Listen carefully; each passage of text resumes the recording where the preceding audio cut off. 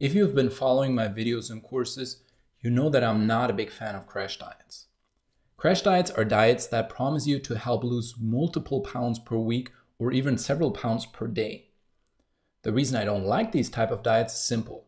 They overpromise and underdeliver. The problem is that they always involve a huge calorie deficit and usually have you eating nothing but one specific food for an extended period of time. This approach is a recipe for disaster, and you're going to feel extremely hungry, lose most of your strength, and just generally hate dieting. Plus, because of the cravings, you're always at risk of eating something that could lead to a huge binge, which eliminates all your progress. Of course, even I cannot deny some of the advantages of losing fat as fast as possible. You see results faster in the mirror, you don't have to diet for as long, and you can get back to building muscle and getting stronger sooner. So this begs the question, is there a scientific way to crash diet? Can you lose fat as fast as possible without losing much muscle and without all the negative side effects of normal crash diets?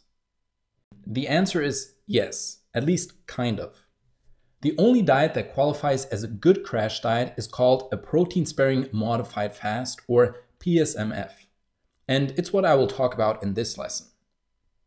Let me first explain the concept of a protein-sparing modified fast. Protein-sparing refers to the diet's main goal, which is to maintain muscle mass while losing fat as fast as possible. In other words, you're modifying a complete fast, where you eat no calories at all, by adding just enough protein to avoid muscle loss. It's been around since the 1970s, where doctors began researching the diet as a way to help severely obese patients lose weight quickly. Originally, the diet consisted of two phases. The first intensive phase, which lasts 4 to 6 months and involves severely limiting calories, and the second refeeding phase, which lasts 6 to 8 weeks, during which calories are gradually increased back to a more regular level. However, like I said before, this diet was designed for severely obese people, not the average person. Someone with a body fat percentage of 40% or above has a lot more energy reserves than someone with a body fat percentage of 20 or even 15%. That means for obese people, their body can compensate the larger calorie deficit for a longer time. If you want to use the PSMF as a lifestyle diet to test the effects of crash dieting on your body, you will not follow it for a few months. Instead, you will follow this diet only for a few days up to 2 weeks. Now, this sounds like a very short time, but trust me, it will suck nonetheless. During this time, you're not allowed to eat any of the following: high calorie or high carb vegetables or other plants like avocados, beans, potatoes, tomatoes, carrots, and the like, fruit of any kind, nuts, seeds, or chocolate, juice or other calorie-containing beverages, grains, cereals, and other high-carb foods, and any kind of fast food or sweets. You don't get to eat cheat meals either. Your total daily calories should be restricted to around 30% of your maintenance level. So if you normally eat 2,500 calories, you can only eat a little over 800 calories while following a PSMF.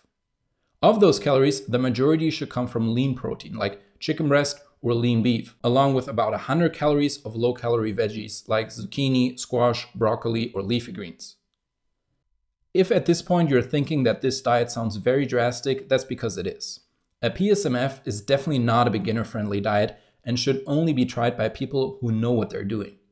Here are some criteria that I believe you should meet before trying it. You should be over 15% body fat percentage for men or over 25% body fat for women. That's because otherwise your body doesn't have enough energy reserves for this crash diet.